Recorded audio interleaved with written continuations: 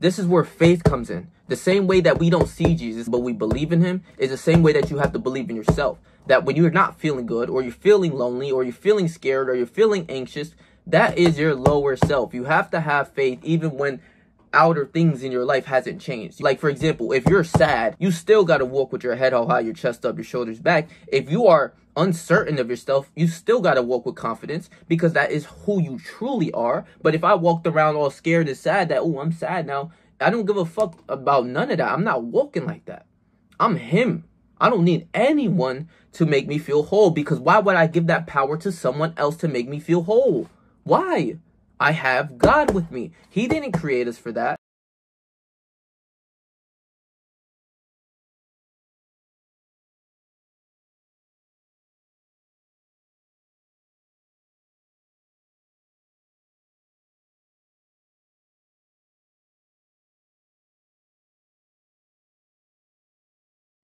All right, my boys.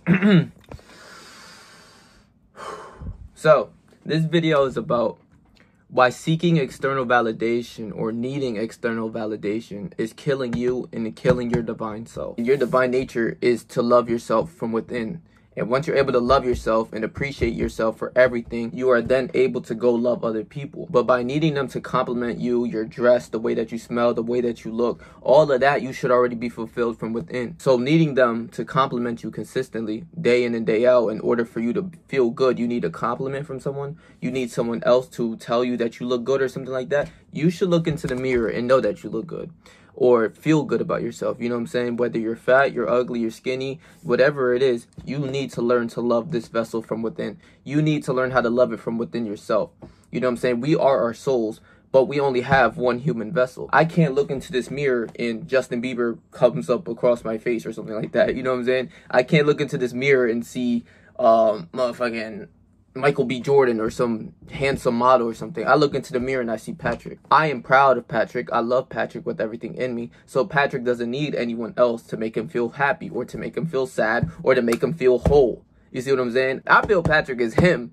So that is how I view Patrick, and that's how everyone else views Patrick, because he loves himself. And needing someone else to make you feel good is probably the worst man-made disease that you can possibly get. Thinking about like relationships and past relationships I've been in, and most people that I see as well, it's like they put their whole heart into this person, that if they're not with this girl, they can't feel fulfilled. They don't feel good about themselves. They basically are dead. They're like, I can't live without this girl. Notice what you're saying. And another thing I want to talk about in this video is that the words that you say are powerful. I need you to understand that. Think about that. You said, I cannot live without this girl. She's the best girl I ever had in the world. She's the best girl in the world, and without her, I don't feel good. Listen to what you're saying. Once you tell yourself a lie a good amount of times, that lie becomes the truth, because you feel it's the truth. It's the emotion that you feel. So by that emotion, you will think that this girl's the best girl in the world. You just made that disease within yourself, that you can't live without this girl, that you're nothing without her. Like, think about that. I heard a lot of people say that, and I'm like, whoa. You know what I'm saying? Like, people always talk about curse words and shit. Let me go over that really fast.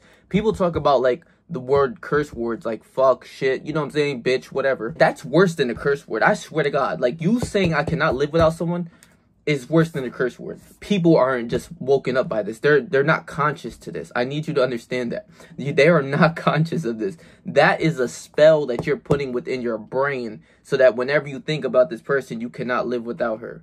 You know what I'm saying? That's worse than saying fuck. I'm gonna keep it a beam. It's worse than saying fuck. It's worse than calling someone a bitch. I don't care what anyone says. I can't live without this person, or I need this person to feel fulfilled. Nah, none of that. Do not tell yourself that. That is what you will project, and that is what the world will bring to you, that you can't live without this person, that you're gonna be sad because she left you, or you're depressed or anything like that because, you know what I'm saying, you don't have that person. And obviously after breakups, you're gonna feel a certain type of way. Like, I'm not gonna tell you that, like, I got broken up today after like a 10-year relationship and I'm like the most happiest dude in the world. Of course not. But I won't instill more things to hurt me, to put me down, that I can't live without this girl, or, you know what I'm saying, she was the best girl in the world. Like, nah, I don't care who it was. I don't care who it was. You see what I'm saying? But needing someone else for external validation is killing you.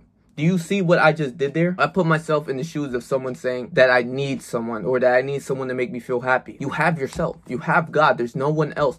If you do not love who you are in the mirror and don't acknowledge how great you are, no one will do it for you. It is very rare. You know what I'm saying? And since I'm able to acknowledge how great I am, and I know who I am, and I love who I am, I'm then able to raise other people. You know what I'm saying? Like people like my family members, you know what I'm saying? Because people aren't conscious of this. I thank God that you watch this video, because now you're going to watch what you say. Never say anything that's going to limit you. I need you to understand that. When Justin Bieber said, never say never, I will fight till forever. Yo, I really believe what he's saying. Don't say never, that you can't do this or something that's going to limit you. I understand what he means. I understand what a lot of these people mean now. These are spells that you put within yourself and that you instill in yourself. Your subconscious mind can't tell a joke, even if you're joking about, like, I remember a lot of people saying, I ain't that stupid. Or me, even me, I used to be like, I ain't that stupid. That's sending to my subconscious mind that I'm stupid, but I am not that stupid. So I am stupid. You see what I'm saying? Patrick's not stupid. Patrick is great. He's whatever he thinks he is. You see what I'm saying? Needing someone else to make you feel whole it's like a disease. I need you to understand that that's a disease that you made within yourself, because you need someone else to tell you that you look good, or that you need someone else to validate you in order you to feel good about yourself or compliment you. I don't need none of that. I look into the mirror. I'm looking at me right now. I'm like, damn. You see what I'm saying? Like, I'm lit. You got to be able to learn to love yourself. And I'll be completely honest with you guys. You know what I'm saying? If I was 300 pounds and I look into the mirror, I will still manipulate my mind to still love who I am, because it's still me. But I would work my absolute ass off to look better and to achieve the dream body that I always wanted to be. That's where a lot of people fall from, is that they don't want to put in that work. Patrick puts in that motherfucking work. You see what I'm saying? He's going to lose the weight. He's going to gain the muscle, whatever it is, whatever goal he has in his mind, he's going to accomplish. You see what I'm saying? Even how I'm talking about myself in the third person's point of view, I'm still putting it up as higher, that he will accomplish anything that he puts his mind to. I know him. I does that. I am him. I am I am what I say I am. Even if I was 300 pounds, I'll still learn to love all the good qualities of me. You know what I'm saying? But still having to put in that work to achieve that dream physique. But once you become fulfilled and whole and you don't need anyone to feel a certain type of way, you will feel great from within. You will show love to people. You will uplift people. I don't like people saying that shit around me. Like, think about how much people come around you saying, like, oh, I can't make this shot. Like, even something as subtle as that in basketball, I can't make this shot. Like, I don't want to hear that shit. Like, yo, I make whatever I shoot. You see what I'm saying? And even with that confidence, it's a bit delusional, because every shot that I take, I do not make. Obviously, you're gonna miss some shots, but it's like you're more confident even if you shoot more shots. Like, every time you shoot, that shit is going in. So it's a win-win situation whenever you see yourself in higher lights or greater self, because you're able to go show love to people. Also, when needing validation, you have to realize you are one with the divine nature of God. You don't need anyone. When you're more focused on yourself, you'll attract all other people, good friends, good people, once you change who you are from the inside. You know what I'm saying? Even when people are coming around my way saying I can't do this, or I'm depressed, or I am sad, I'd be like, yo, don't say that, bro. Trust me, like, don't say that. It's not good for the body. It's not good for the soul. Like, even you saying it is giving it power. You're acknowledging it. You know what I'm saying? Even if I was sick, I would still say, Patrick's feeling better, or he's going to feel better after he gets some sleep. He gets some sleep and he feels better, or something like that. Even if I wake up and I'm not feeling better, I'm not allowing my projection of the world of me still feeling somewhat sick affect me. You have to live in delusion for a good amount of time. I need you to understand that. It is delusional for a lot of atheists, right? Atheists don't believe in God, so I'm going to give you a perfect example. In order to have faith, you have to, you got to have faith and believe what you don't see, right? So people would say God isn't real because I never seen them. Simple as that. We know God is real from all of the past stories, all the texts, all the historic things that Jesus has done. We know he's real. But since this person can't see him, he doesn't have faith in him. So he doesn't believe in God. So no matter how you feel or how you view whatever, we're living in a delusional world because God isn't real for some reason. But in my world, he is real. Even though I don't see him, I can't talk to him, I can't feel him. He's inside of me, and that's my belief system. So God is real. So no matter what he says, I don't give a fuck what he says, God is real. I believe in Jesus Christ. You see what I'm saying? That is considered delusional in someone else's eyes, right? So you're going to have to live in delusional, point of views for a good amount of time anyways. If you're religious, you are somewhat delusional because you think some guy came and healed the blind or something like that, right? Like how Jesus had Peter walking on water and he walked on water and he fed 4,000 people with a couple loaves of bread and some fish. That sounds delusional, right? No matter how Christian you are, I need you to understand that, or how religious you are, That sounds delusional, and I understand it, but I still have faith in God, even though I can't see him. Even though I wasn't there to like hear about it, or I wasn't even there to see it, I still believe in it. You know what I'm saying? So you have to believe in yourself regardless of how you feel. So that is when you go into your emotions. Emotions are very hard to contain. I need you to understand that if a girl that you dated for 10 years, myself, if a girl that you dated for 10 years came across you right now and said, we breaking up, it's over, you're going to feel some certain type of way. I don't give a fuck who you think you are. You see what I'm saying? You're going to be like, damn, like you're going to feel some certain type of way. So emotions are very hard to contain. You're lustful, for example. That's a perfect example. You are not yourself when you're lustful. It's like your lower self takes over and you are like an animal. This is what leads guys to have sex with girls who are like 300 pounds. I don't understand it, but that's the extent of your lust. That is not you, because once you bust that nut, you like, what the fuck did I just do? You see what I'm saying? So your emotions will infiltrate who you are. It's like when you're lustful, it is very hard to control. But if you're able to control your lust or control your emotions, you become very powerful. So when you are feeling lonely, or you don't feel the best, or you feel as if you don't look the best, that is your lower self talking to you. That is not you. Or you need someone else to make you feel fulfilled or happy. That's not you, dude. I'm telling you this right now. That's not you. That is your lower self trying to infiltrate you. You ever seen those shows where they got like Satan on this side and they got like Jesus on this side, and Jesus is always trying to uplift you while this side is trying to like lower you? That is you. That is us. There's like two sides of us, and that's the lower self. That when we are in those moments, I need you to understand how hard those emotions are. That when you're with a pretty girl, and even my point of view, I'm laying up with this girl who smells so good, she looks good, how hard it is to control that lust, bro. Do you know how hard you smelling her? You just like, damn, I would, yo.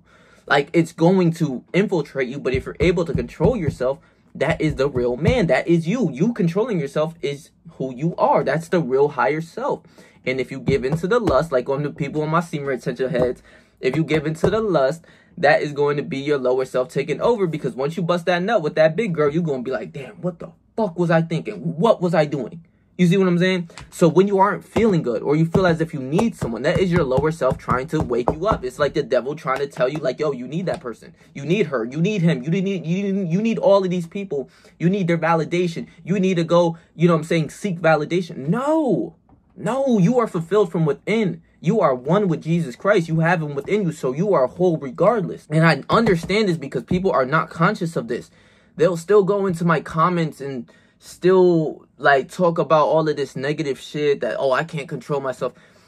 It is a battle between you and you. It's only you and you. If you can control your lust, that's a battle between your lower self and your higher self. Every time you control your lust, that is your higher self winning. You see what I'm saying? It's like the good side. Jesus is like giving you a high five, like, yo, good shit. While the devil, if you bust a nut, he laughing at you like, yeah, you fell to me. You see what I'm saying?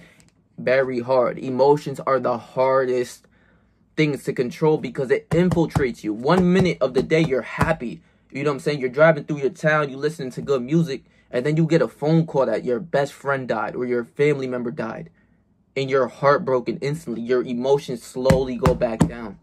That is hard to control. Hard to see the good within the bad during situations of heartbreak and people dying around you, or feeling as if you're not feeling good. That is when faith comes in. This is so good. I love what I'm talking about. This is where faith comes in. The same way that we don't see Jesus, but we believe in him, is the same way that you have to believe in yourself. That when you're not feeling good, or you're feeling lonely, or you're feeling scared, or you're feeling anxious, that is your lower self. You have to have faith even when outer things in your life hasn't changed. Like, for example, if you're sad, you still got to walk with your head held high, your chest up, your shoulders back. If you are uncertain of yourself, you still got to walk with confidence, because that is who you truly are. But if I walked around all scared and sad that, oh, I'm sad now, I don't give a fuck about none of that. I'm not walking like that. I'm him. I don't need anyone to make me feel whole, because why would I give that power to someone else to make me feel whole? Why? I have God with me. He didn't create us for that. Think about it like this. When you were a kid and you got like A's and B's, right? This is something I see my family members experience, because I was a C, D, and F type student. I'm not going to lie to you. But I always seen them go out and get praise for getting A's and B's. And they're needing like their parents' approval or people's approval to think that they're smart. It didn't matter that I had C, D's, and F and I didn't get approval, because I didn't care. I knew Patrick was smart. I knew who he was. I know the knowledge he got, and I know who he is. It's just I fell asleep in class. I was a knucklehead. I was suspended every week, and I never did homework, and that's why my grades were lower. But the kids who got the validation, they still need that. It feels as if they're doing something good, but they don't really know themselves. It's the A's and B's, and they're like, oh yeah, by this letter, it's making me feel a certain type of way that I feel good. Because I passed the test, I'm feeling some certain type of way. If I failed the test right now, I don't care. I'm still Patrick. I'm still smart. I'm still, you know what I'm saying, who I am, even though I failed this test. If this girl left me, I'm still Patrick, even though I'm not feeling like him. You see what I'm saying? I'm not feeling the best because this was my lover of 10 years, say, for example, and she left me. These are very hard emotions to control. But once you have a grasp of them and you understand that you're not your thoughts, you're only your higher thoughts, but you have your lower thoughts to control as well. Lower thoughts feeling as if you're lonely, lower thoughts feeling that you're anxious, lower thoughts that you're feeling you're depressed, lower thoughts that you're feeling negative about yourself. Identify them and switch them to the higher thoughts, because that's the only way you should live anyways. That you see the good within the bad. You see what I'm saying? And since the projection of your reality hasn't changed, you have to have that faith that you have in God. The same way we don't see Jesus, but we believe in him, is the same way that you have to believe in yourself. That when you're not feeling good, or you're feeling lonely, or you're feeling scared, or you're feeling anxious, that is your lower self. You have to have faith even when outer things in your life hasn't changed. You know what I'm saying? Like, we never seen Jesus. We never seen the miracles or anything like that, but we believe it. We have to have that same faith in ourselves that we are great with or without someone. We don't need anyone to make us feel good. We have God with us. It's okay. And it's not bad to say that. You know what I'm saying? Because I'm not giving my happiness in order for someone else to make me happy. No. You know what I'm saying? Like, if a shorty or someone came around the way and said, hey, Patrick, your hair looks really nice. Thank you. I appreciate that. You look good as well, or something. I'll say something along the lines of that. But I didn't need it regardless. You know what I'm saying? Like, I'm going to get that compliment anyways because I know my hair looks good. But I already know, since I looked in the mirror and I'm seeing myself through this camera, like, yeah, Patrick, your hair does look nice. I like it. But I got that from me. I don't need anyone else to validate me. I love this human vessel. So even if I don't get, you know what I'm saying, compliments from people or love from people, or maybe I didn't get this girl's number or something like that, bitch, I'm still Patrick. Like, the fuck is you talking about? Okay, that's a big thing too. I know a lot of guys who will go up to a shorty and not get her number and feel depressed, sad, and everything like that, and feel negative about themselves. Why? She missed out on greatness. She missed out on who you are. That's fine. You know what I'm saying? Like, you're great from the inside. I don't need a girl to make me feel happy. That's where you got to really wake up to your divine nature, that generally you don't need anyone. The people that you come in your life should be the people that you attract, that are attracted to you, that are likewise with you. People who hit the gym, who smell good, who look good, who take care of themselves, who are aligned with you. Those are the people that you should want around the way. And if the people who don't want you around the way, that's fine too. That's perfectly okay. If people don't like Patrick for being Patrick, that's fine. I wish you the very best, because I am Patrick, and I'm not Johnny, or I'm not Jason, or I'm not this person. I am Patrick. You will start to get a lot more compliments because you are so competent and you love yourself that you don't need anyone else to love you, but you get the love. That's the laws of the universe. The love comes to you because you feel love, and people are attracted to that, and you also show love. You know what I'm saying? Once you're really able to love yourself and show love to people, you don't even want other people to feel negative about themselves. I'm telling you this right now. Like, there's certain things that I hold my tongue on because I'd rather not that person feel sorry or feel negative about themselves, because they don't know a lot of this information. They don't know a lot of this shit. So if I were to hit them with some games, some real facts, they're going to be there distraught or confused or feeling negative about themselves. When I rather that human feel uplifted and being better about themselves. So I'll bite my tongue on this situation, on whatever we're talking about. I want that person to feel uplifted. You know what I'm saying? I'm not going to tell them lies though. You know what I'm saying? But I'm going to uplift that person to recognize their greatness, because in God's eyes, for the rich higher than the homeless, he doesn't see that. He sees them as equal. So when I go throughout my way, I'm not saying that, you know what I'm saying, I'm to the levels of Jesus, because we're all human, and Jesus was human, but he was like the perfect human. I see like homeless people, and I see them as equal. I'm no better. Even if when I do come through with the Corvette and I see a homeless person, it's like, I still see you as one. We're human. It don't matter. It doesn't matter. You're black, Asian, green, yellow, white, Puerto Rican, black, whatever. You're still equal with me. We are human. You see what I'm saying? And in the hierarchy of life, the materialistic world, yeah, a lot of people will see homeless people down here and rich people up here. But in God's eyes, we are all equal. We're all children of God. So I have to respect you. I have to see you as equal, because I don't want to disrespect you. I'm not going to think anything less of you. I'm going to lead with love. I'm going to show that homeless person the same love I will show a rich person. I won't despise that person. And that is beautiful. So once you're able to love yourself, you don't need validation from anyone. You don't need it, because you already love yourself. I look into the mirror, I'm like, damn, I'm really him. Like, you know what I'm saying? So I go and show love to people, and they show the love back. But even then, once you show a lot of love within your life, a lot of people show it out of nowhere. Like, they just come showing you love, trying to, like, you know what I'm saying, dab you up. A lot of people try to, they just give me compliments about how I look. Like, the other day, I was at Wawa. I just walked in to get a coffee. It was kind of like the weirdest compliment I think I ever gotten. So I'll tell you that briefly. I'm just walking in to go get a coffee real fast. And the woman was there. She was like, "Are you a Scorpion?" Or I said a Scorpion. She was like, "Are you a Scorpio?" And I was like, "Nah." And I smiled at the lady. "What makes you think I'm a Scorpio?" "I'm a Gemini." And she's like, "You could just remind me of a Scorpio. You look good like a Scorpio." I said, "What?" Like, I didn't even think, like, I'm thinking in my head, like, what the fuck does that even mean? She said, "I look good like a Scorpio." What does a Scorpio look like? Like, or like, you know what I'm saying? Like, she's talking about the months of the year thing. I'm like, "Nah, I'm a Gemini." And I introduced myself, I asked her name, everything like that. And I smiled and walk away and everything. But I was like, I look good like a Scorpio. What does that mean? Like, I'm sitting there as I go to my car. I'm like, what? Hold on. What the fuck? Like, what does that mean, bro? But like, this happens out of nowhere. I'm just getting coffee, and the lady just comes and you look as good as a Scorpio, or you look like you look good like a Scorpio. I'm like, I don't know what that means. I'm a Gemini. I'm like, I'm a Gemini, but I'll take the compliment. You know what I'm saying? Like, I look good. Thank you. I appreciate it.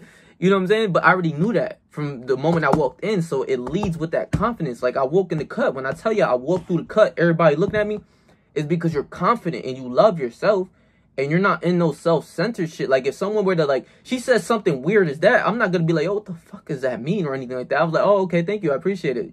Even though I'm like, what the fuck? You know what I'm saying? Like, you just show love to the people regardless. And she was just a woman working at Wawa. You know what I'm saying? Like, it didn't matter if she was homeless or whatever. I'm going to take the compliment regardless, because I'm not going to disdain a homeless person. I see them as equal. Once you're able to love yourself, you see all of them as equal. You see all humans as equal, no matter if they're fat, they're ugly, they're this, they're that. It's like, I don't know, bro. I don't want to assume anything, but I feel as if I'm living through my heart chakra or some shit. Like, I don't know what the fuck going on, but I'm just loving everybody no matter what. I show respect, I get respect. I show love, I get love. It's like you don't even want other people to feel negative about themselves. Like, even with jokes, the only people I really joke with is my homies. And it's not like, you look like this or you ugly as shit like this. It's actually like just some dumb shit, like some funny shit, but dumb shit, but it doesn't hinder us. You see what I'm saying? So I love y'all, bro.